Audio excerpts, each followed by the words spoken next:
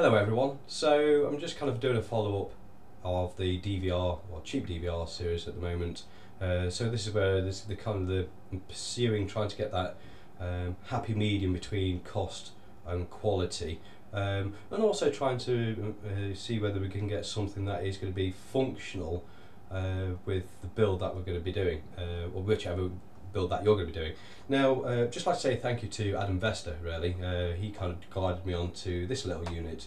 It's a KT402, if you want to do a quick Google on that. They're quite happily on eBay. I think I paid £16 for this, or £17 with the postage and packaging. Comes from China, it takes about 4 weeks, so by all means, if you order it now, you're not going to see it until 2016. So Adam, in one of his videos, and also one of these comments he's made on the Night Vision Builders group, he thought the quality was, well, okay, but I think it's actually better than okay.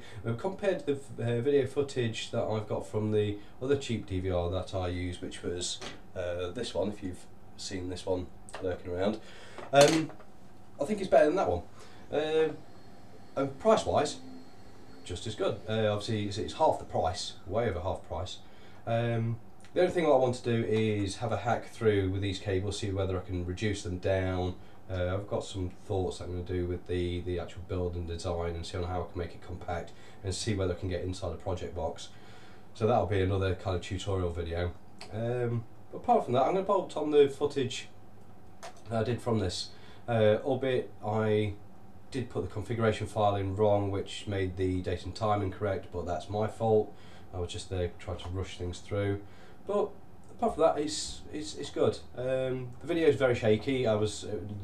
The scope was not mounted on a rifle or anything, so it's all over the place, and I was holding things in. So just be mindful of that. But apart from that, I think the quality is quite good. So without further ado, let's get on to the footage. By all means, like, share and subscribe. I will be again following up on this and seeing on what we can do with it.